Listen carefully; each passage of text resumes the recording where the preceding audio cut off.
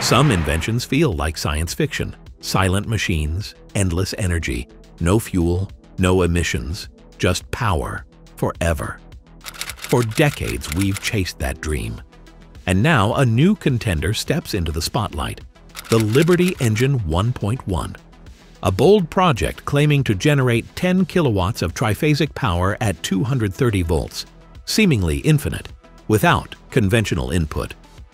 Built from heavy metals, truck alternators, and mysterious alloys, this device has sparked debates across the internet.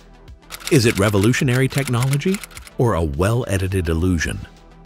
Today we dissect the machine, the myth, and the method, because if it's real, the world might never be the same. Background and bold claims. The Liberty Engine didn't emerge from a major tech lab or billion-dollar startup. It came from a passionate group of inventors and engineers, tinkerers determined to rethink energy from the ground up. Their vision? A generator that could run independently, indefinitely, and deliver consistent, usable power without the need for fossil fuels or solar input. Their first prototype, Liberty Engine 1.0, was met with skepticism and fascination.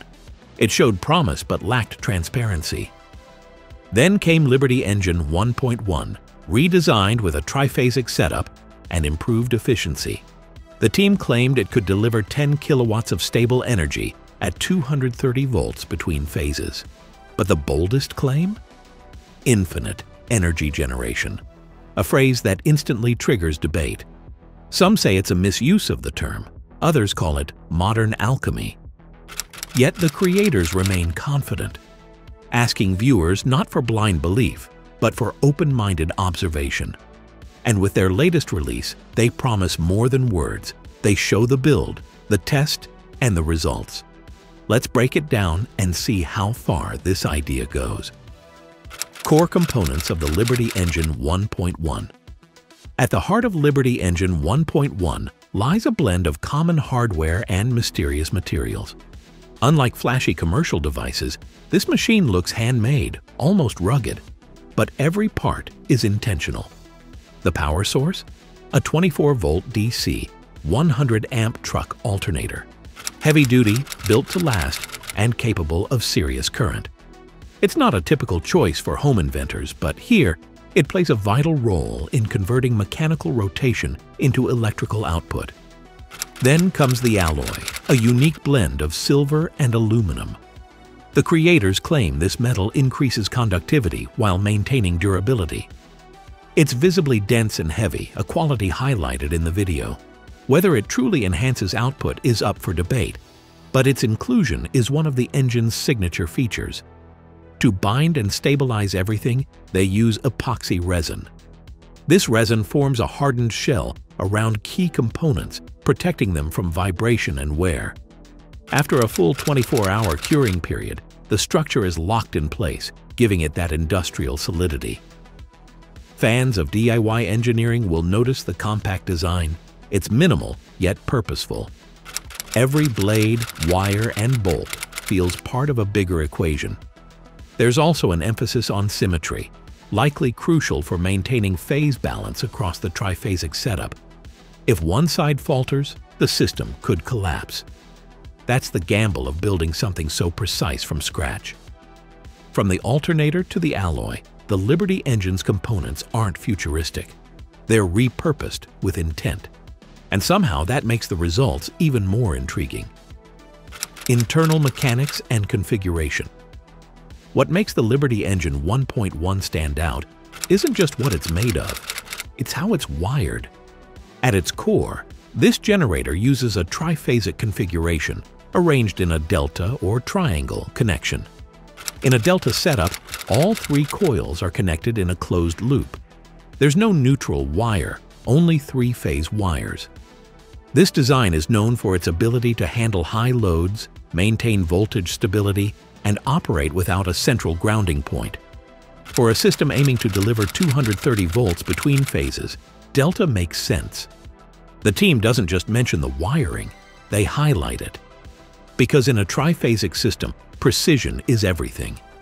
A misstep in wiring and the output becomes unstable or dangerous, But in this version, voltage measurements show consistent values across phases, hinting at a successful configuration. Internally, the energy likely circulates in a loop, aided by the rotating magnetic field of the alternator. That field, combined with proper wiring and rotational force, is what allegedly keeps the system going. Yet there's a layer of secrecy. The full motor specs are only available in the members-only video, which leaves the public asking, what are they holding back? What's powering the rotation? And can it really sustain itself? First, indoor test and performance. After the build was completed, it was time for the moment everyone was waiting for, the indoor test. No dramatic music, no high-tech lab, just the machine, a pull starter, and a camera. The video shows a simple action. The starter is pulled with minimal force. At first, nothing happens. Then slowly, the system comes to life. It almost didn't start, the creator remarks, but it does. And when it does, something strange happens. Readings show 230 volts between the phases, a standard voltage in many triphasic systems. No battery is seen connected. No visible external power source. The implication? The device is producing usable electricity on its own. The alternator hums steadily, no overheating, no sparks. It seems balanced, controlled. But while the output is shown, one thing is missing: a connected load. We don't see it powering lights, machines, or storage systems. It's output without a purpose. For now. Still, the voltage between phases is consistent. That's a major achievement in any triphasic setup, especially one built manually. Viewers are left both amazed and suspicious. Could this be the real deal? Or is it a clever display with hidden support systems off camera? What we saw was enough to ask serious questions, but not enough to prove anything. Yet.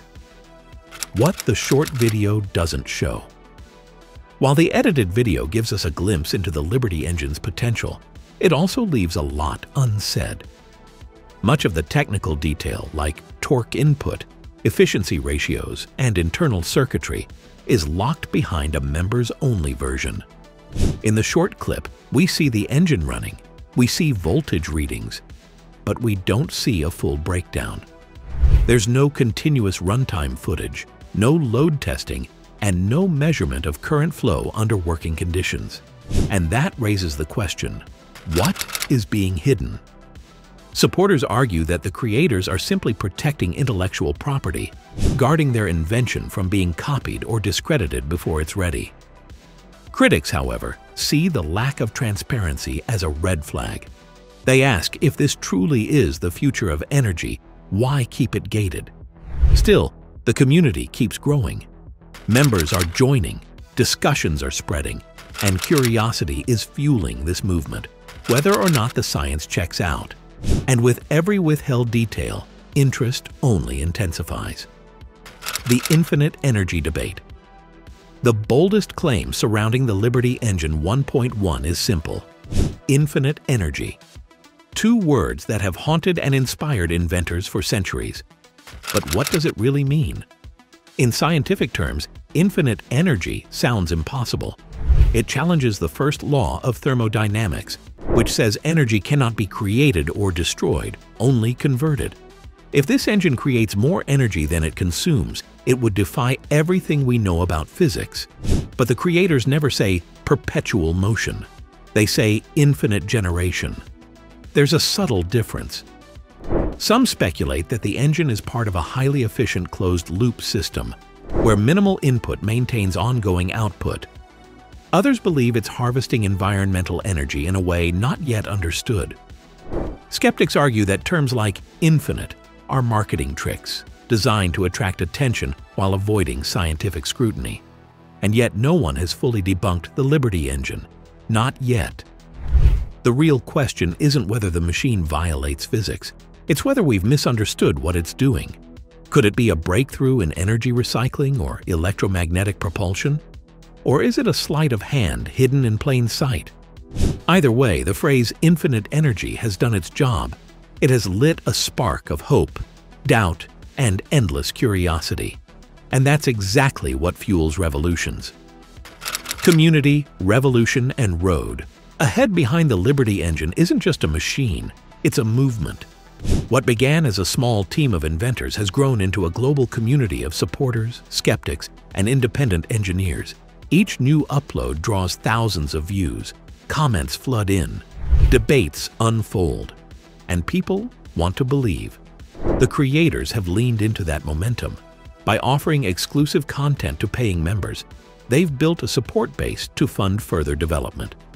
In return, members get access to longer videos, uncut tests, and supposed technical specs, things the general public can only guess at. But this strategy has done more than raise funds. It has created a sense of mystery, a feeling that we're witnessing something just beyond reach. That this might be the early days of an energy revolution, quietly unfolding, one video at a time. Looking forward, the team hints at outdoor tests, load demonstrations, and possibly commercial prototypes. They say this is just the beginning. If even part of their claims are true, the implications are enormous. Off-grid homes, disaster-proof generators, and energy independence on a scale we've only dreamed of.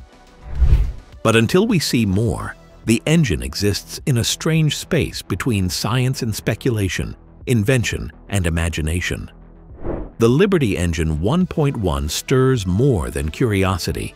It challenges our understanding of energy. Is it genius or illusion? Hope or hype? That's for you to decide. If this made you think, like the video. If it made you question, share it. And if you want to see what comes next, subscribe. Whether real or not, the journey into the unknown has only just begun.